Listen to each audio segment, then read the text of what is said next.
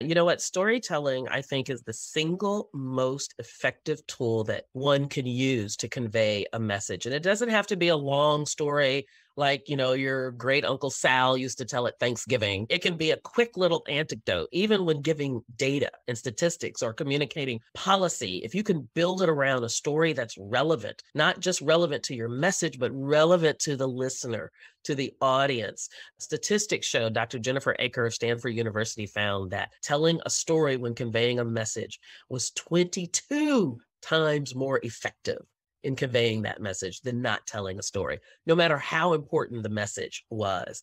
And so that is a device that I think is vastly underutilized or perhaps not utilized to its greatest effect. Now, it is important.